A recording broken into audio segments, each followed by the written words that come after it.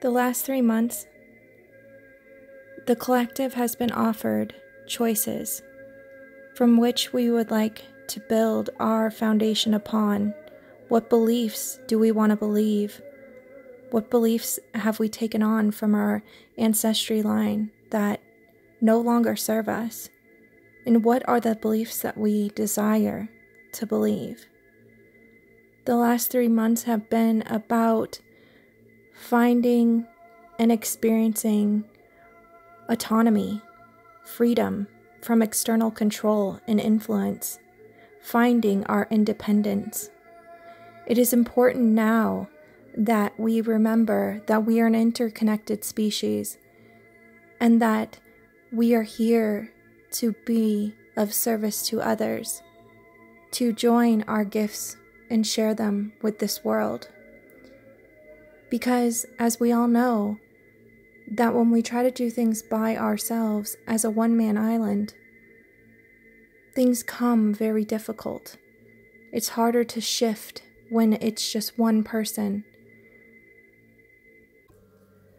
The last few months have taught me personally about love and what kind of relationships I desire to have in my life. You might see old relationships falling apart and understand that the only reason why we see our tower, so to speak, crumble to ash is so that we can build something completely new from the ash that remains. It's so that we don't continue to make little deviations from our original model and then continue to get the same result. I see people, and I've experienced myself, when we experience love and connection in relationships, whether it be friendships or romantic partnerships, we tend to cling and want to hold on to that. The thing to understand and realize is acknowledging what that relationship made you know about yourself.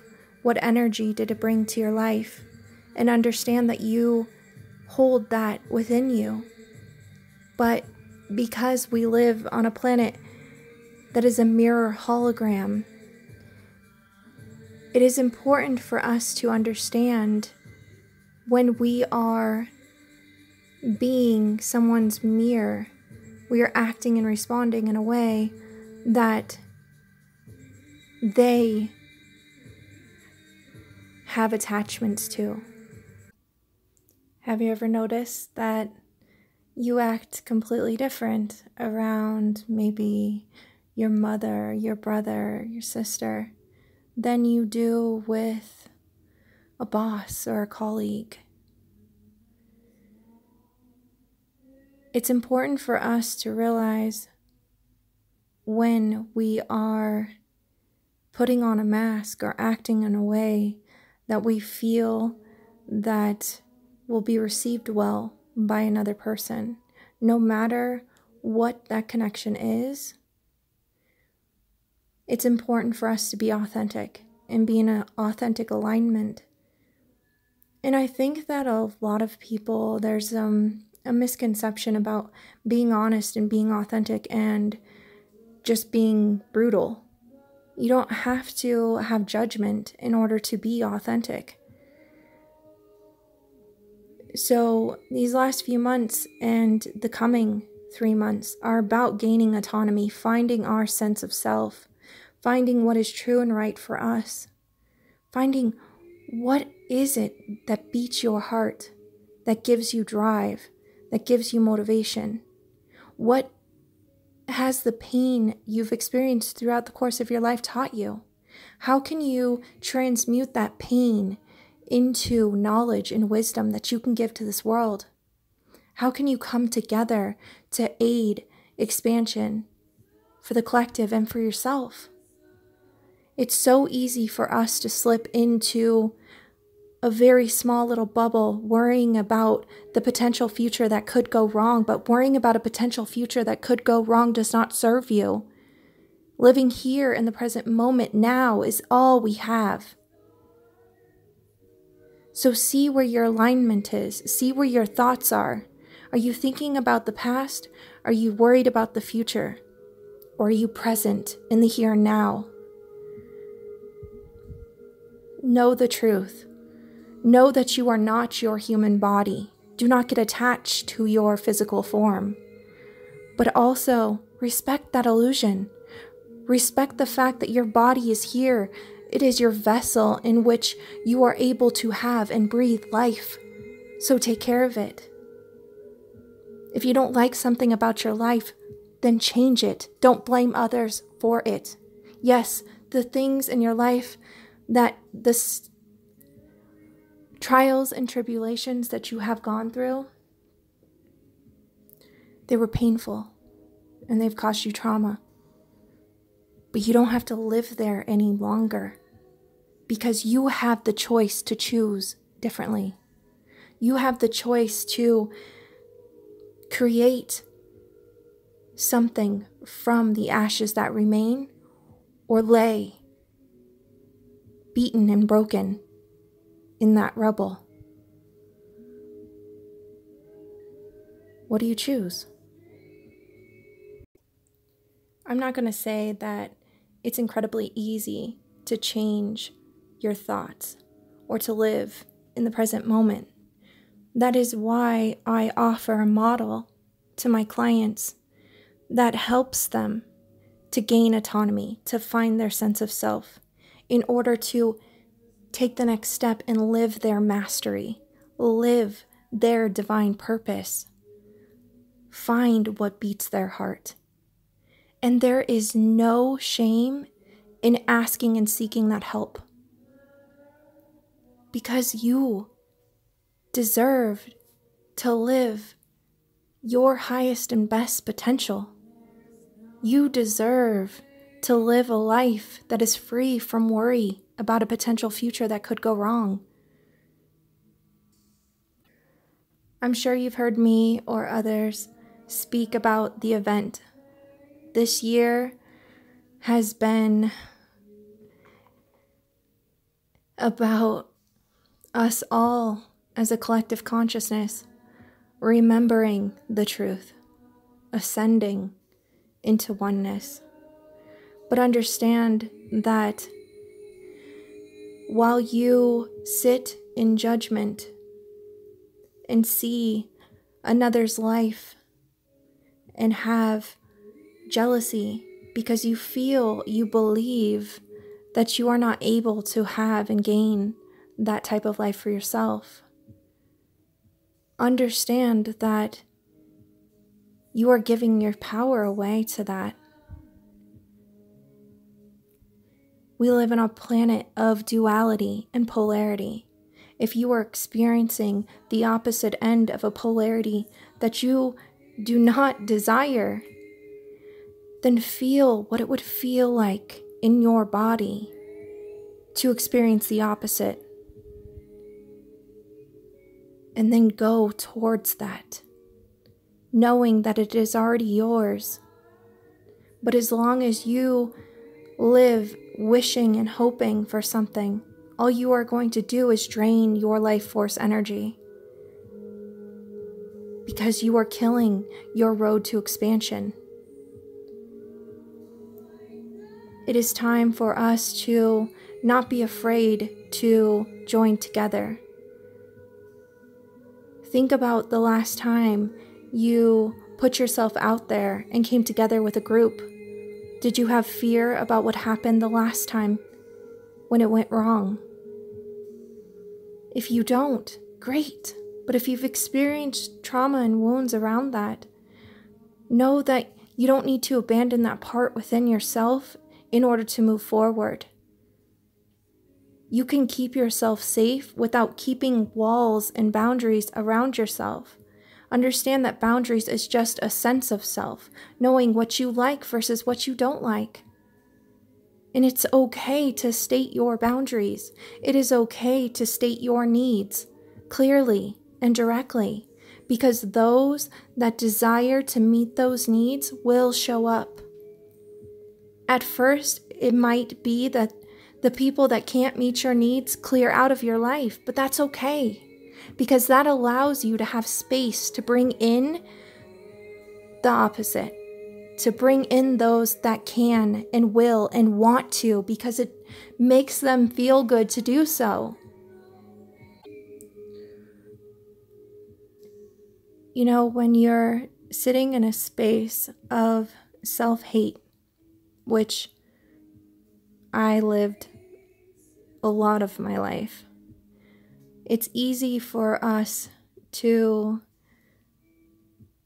project, or it is that we are projecting that self-hate that we feel about ourselves.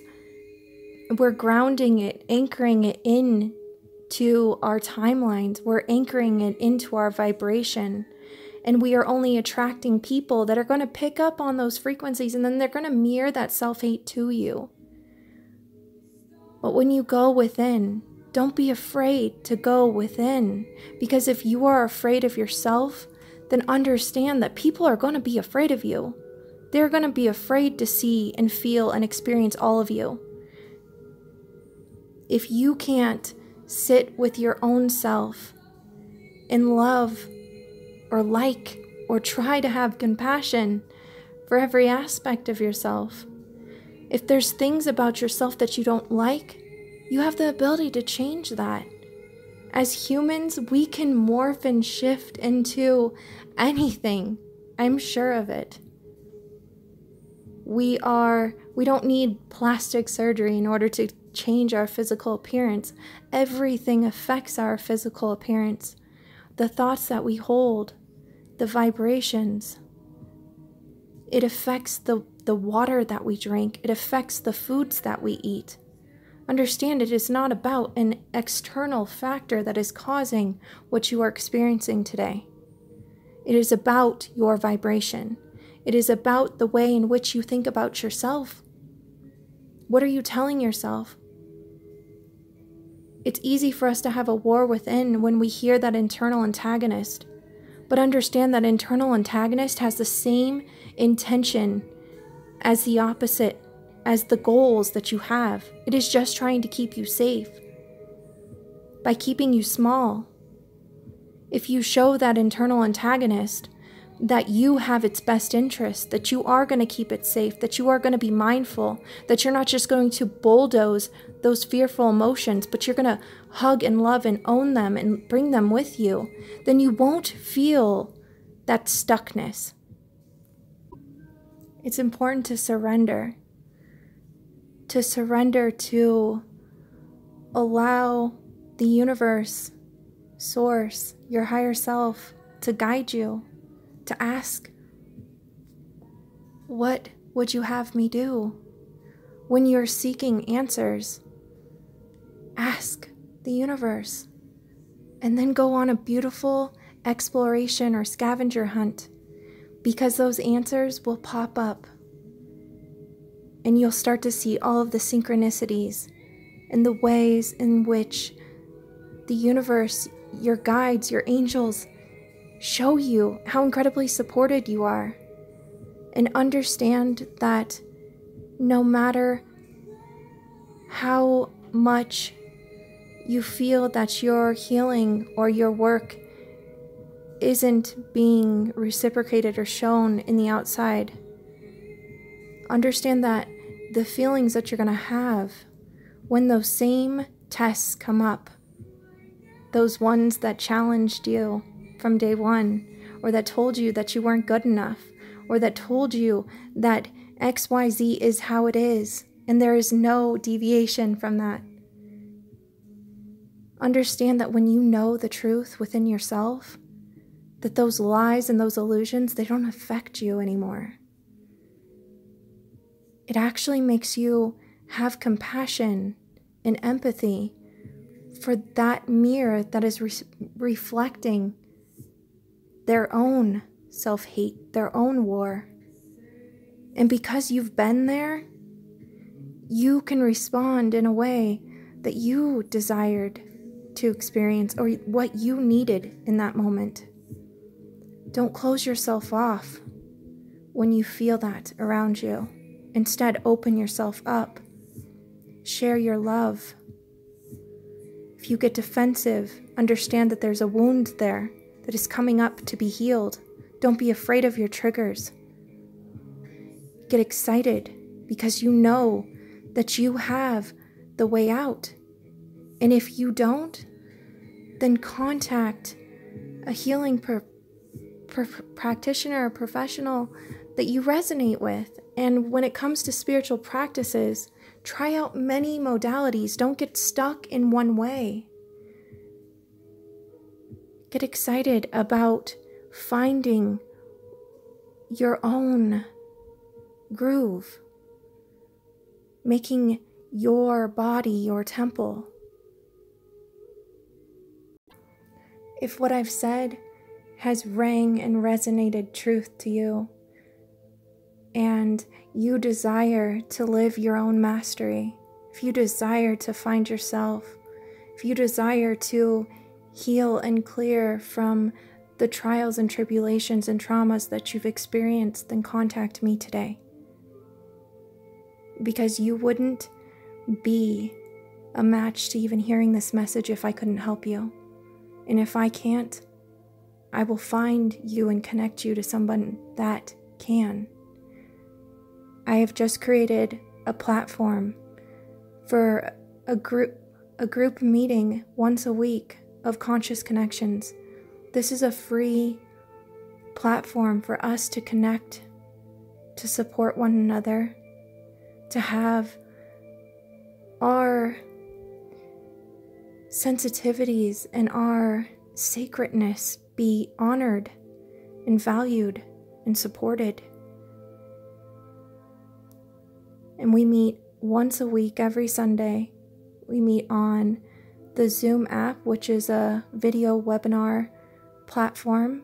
And if you feel uncomfortable with sharing your face or speaking at first, you can watch the replays on my YouTube channel, or you can join us through Workspace, or I can post it live on my YouTube channel. But reach out for that support because it is available. And if you are desiring to find yourself, to live in alignment with your purpose, I offer one-on-one sessions, I offer classes, I offer weekly support so that you can take steps and have tools that actually work. And I'm not saying this because I haven't experienced it myself. I didn't know how to heal my own trauma, but I found the paths and the teachers that I resonated with that changed my life. And it has allowed me to put my gifts, my own gifts that I came in with, and add and make beautiful techniques into my own that are specific to your vibration. So if you're ready to live in alignment with your truth, if you're ready to live your purpose, to find your mastery, then contact me either by visiting my website, KendraDivinePurposeMentor.com, or by sending me an email at info@KendraDivinePurposeMentor.com. Also, if you're an alternative healing practitioner, or if you have your own business, or if you just want to share your story, I would love to interview you or to make you a part of my website, where I am creating a platform for all different types of healing modalities and spiritual practices and sacred art to be shared in one place. Because I have built a connection and a safety and security with the people that I work with and the people that follow me. And so I feel like it is my mission to scout out safe practitioners. And we are here together to build this, to work together, to share our gifts, to give our gifts to this world. But I know more than anyone else how difficult it is to step up and be the first one to share your voice.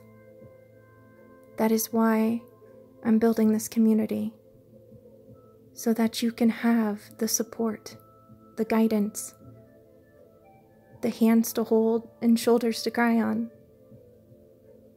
because you're not alone.